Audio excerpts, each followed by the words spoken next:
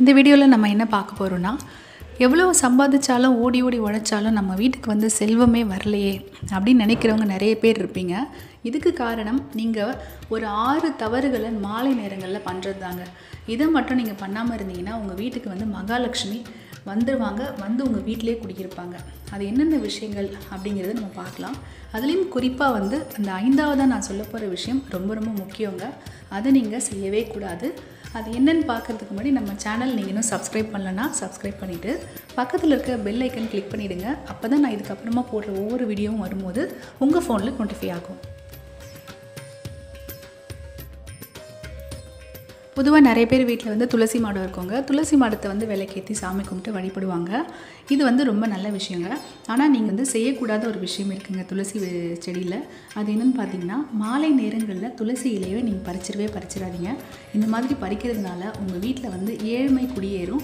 அதே மாதிரி bad energy வந்து கண்டிப்பாக வந்துருங்க. அதாவது தீய சக்திகள் உங்கள் குடும்பத்துக்குள்ளே நுழைஞ்சிரும்.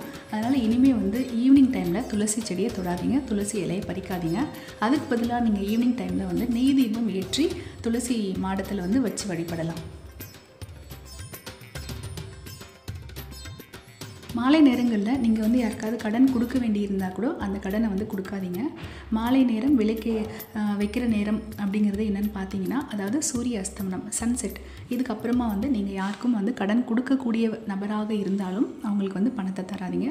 இந்த மாதிரி நீங்கள் பணத்தை கொடுக்கறதுனால உங்கள் கையில் இருக்க பணம் வந்து முழுமையாக வந்து உங்களை விட்டு விலகி போயிடும். அதுக்கப்புறம் நீங்கள் வந்து பணம் வந்து ஏர்ன் பண்ணுறது அப்படிங்கிறது ரொம்ப கஷ்டமான விஷயமாயிடும். அதனால் இனிமேல் வந்து சூரிய அஸ்தமனத்துக்கு அப்புறமா நீங்கள் கொடுக்க வேண்டிய கடனாக இருந்தாலும் அந்த நேரத்தில் கொடுக்காதீங்க.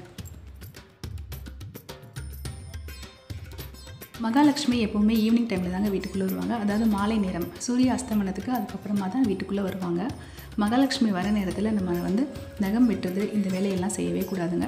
நகம் வெட்டி குப்பையிலே போட்டாலும் அதை வந்து சூரிய அஸ்தமனத்துக்கு முன்னாடி பண்ணுங்கள்.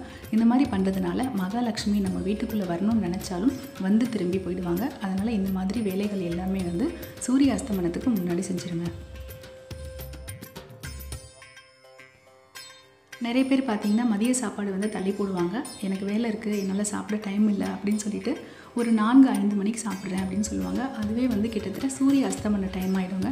அந்த சூரிய அஸ்தமன டைமில் வந்து தயவு செஞ்சு சாப்பாடு சாப்பிடாதீங்க. இப்படி சாப்பிட்றதுனால நம்ம வந்து மகாலட்சுமி அவமதிக்கிற மாதிரி நம்மளுக்கு வந்து சரியான அளவில் செல்வங்கள் வந்து அடையாதுன்னா இதுவும் ஒரு காரணங்க. அது மட்டும் இல்லாமல் ஈவினிங் டைமில் நம்ம சாப்பிட்றதுனால, அதாவது மதிய உணவை ஈவினிங் டைமில் சாப்பிட்றதுனால நம்ம உடம்புல வந்து நிறைய ஹெல்த் இஷ்யூஸ் வருங்க. அது மட்டும் இல்லாமல் ஞாபகம் மறதி நிச்சயமாக வரும். அப்படியே சில தவிர்க்க முடியாத காரணங்களால் நீங்கள் வந்து மதிய உணவை தள்ளி போட்டிருந்தீங்கன்னா நீங்கள் மாலை நேரங்களில் உணவுக்கு பதிலாக பழங்களோ இல்லை பழரசம், அதாவது ஃப்ரூட்ஸ் ஆர் ஃப்ரூட் ஜூஸ் இதை நீங்கள் எடுத்துக்கலாம். சூரிய அஸ்தமனத்துக்கு அப்புறமா எண்ணெய், உப்பு இது ரெண்டையுமே வந்து கடையில் எந்த காரணத்துக்காகவும் வாங்கிடாதீங்க. ஏன்னா மாலை நேரங்களில் இந்த எண்ணெய், உப்பு இது ரெண்டுக்குமே வந்து தீய சக்திகளை ஈர்க்கக்கூடிய ஒரு தன்மை இருக்குங்க. இதை நீங்கள் மாலை நேரங்களில் வாங்கினீங்கன்னா அந்த தீய சக்திகள் உங்கள் வீட்டுக்குள்ளே வந்துடும். உங்களுக்கு செல்வம் சேராது, உங்கள் குடும்பத்தில் ஒற்றுமை இருக்காது, பிரச்சனைகள், சண்டை சச்சரவுகள் வரும். அதனால் நீங்கள் எண்ணெய், உப்பு மட்டும் மாலை நேரங்களில் வாங்காதீங்க. வீடு கூட்டுற வேலையை நீங்கள் வந்து மாலை நேரங்களில் 4 மணிக்குள்ளவே முடிச்சிருங்க. சில பேர் நினைப்பாங்க விளக்கு வச்சதுக்கு அப்புறமா தானே வீடு கூட்டக்கூடாது அப்படின்னு. வீடு கூட்டுறதை எவ்வளோ நேரம் பண்ணாலும் விளக்கேற்றுறது கொஞ்சம் தள்ளி போட்டுக்குவாங்க. அது வந்து சரியான முறை கிடையாதுங்க. சூரிய அஸ்தமனத்துக்கு முன்னாடியே நீங்கள் வந்து வீடு கூட்டுற வேலையெல்லாம் முடிச்சிருங்க.